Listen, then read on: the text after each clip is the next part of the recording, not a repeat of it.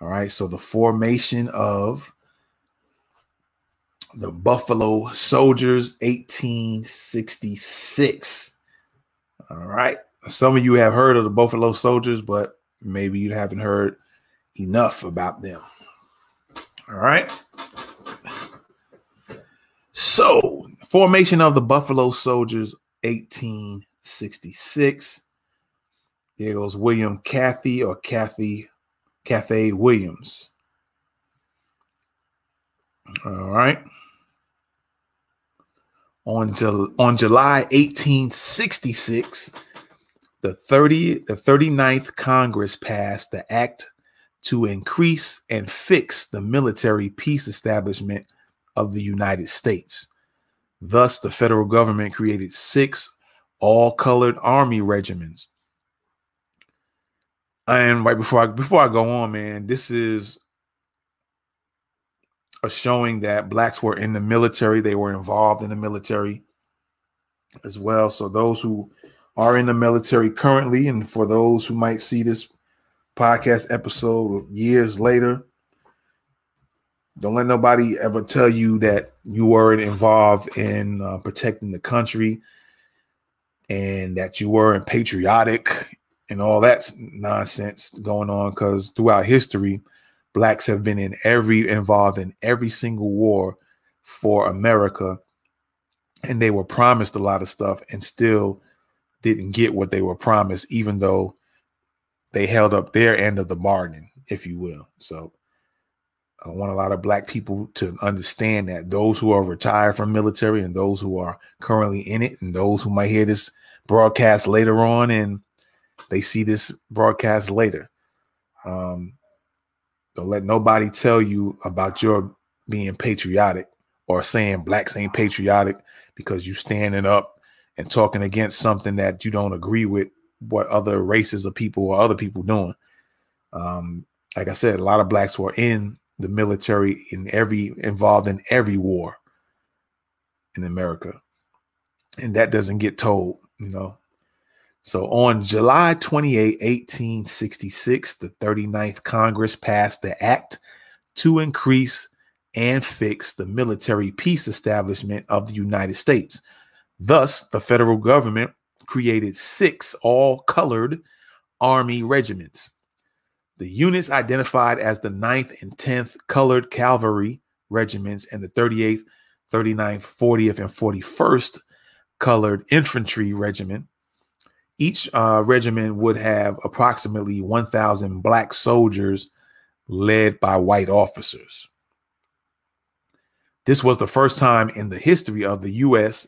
Army that black soldiers became a permanent part of the military, and as such was the most historically significant change in the makeup of the United States Army immediately after the U.S. Civil War. The impetus for creating the units was the gallant service of over 200,000 black soldiers during that 1861-1865 conflict. Orders sent to Major Generals William T. Sherman and Philip H. Sheridan to raise 4 of these regiments. In Sherman's military division of the Missouri, the 38th Infantry organized at Jefferson Barracks near St. Louis, and the 10th Cavalry at Fort Leavenworth, Kansas, while Sheridan's Department of the Gulf provided the 39th Infantry and the 9th Cavalry, both organized in New Orleans. Elsewhere, the 40th Infantry, recruited largely in Baltimore and Washington, Department of Washington, while the 41st Infantry, taking most of its men from Kentucky and Louisiana, concentrated at Baton Rouge and Greenville, Louisiana, with Sheridan's Department of the Gulf.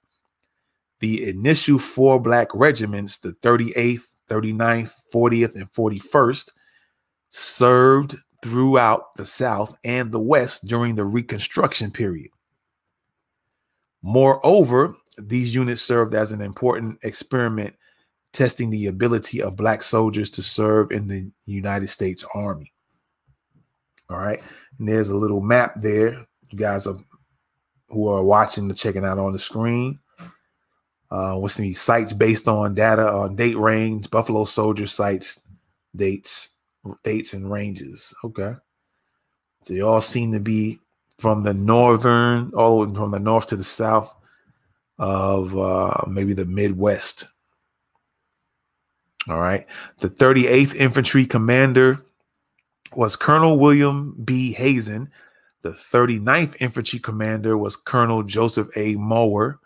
The 40th Infantry Commander was Colonel Nelson Miles, and the 41st Infantry Commander was Colonel Ronald S. McKenzie. In 1869, Congress, passing the Army Appropriation Act, deciding to further reduce the peacetime Army to reduce cost, passed another Army reorganization bill which provided for the reduction of the entire infantry to 25 regiments. General Sherman, now the commanding general of the Army, noting that the law did not specify the survival of any of the colored infantry regiments, quickly ordered the 38th Infantry Regiment stationed in Kansas and New Mexico, transferred to Fort McKavett, Texas, to merge with the 41st Infantry to form the new 24th Infantry Regiment. The 40th Infantry in Goldsboro, North Carolina, traveled by rail to New Orleans, where it merged with the 39th Infantry to form the new 25th Infantry. So once they heard all this information that they wanted to, lessen the military, and I'm sure it was related to all these black soldiers, they wanted to narrow things down. So they started merging and combining different infantry regiments so they could still fit them in there. This action guaranteed that at least two all-black infantry units remained in the peacetime U.S. Army. The 24th established its first headquarters at Jefferson Barracks, Missouri, under the command of Colonel Ronald S. McKenzie. The 25th established its first headquarters at Jackson Barracks, Louisiana, under the command of Colonel Joseph S. Mower. Incidentally, the 9th Cavalry commander was Colonel Edward Hatch, and the 10th Cavalry commander was Colonel Benjamin Grierson. And here's a picture of a couple of the Buffalo Soldiers. They had the little swords with them. All right, they was looking clean, as you can see on the screen. All right, there you go. Nice pictures there.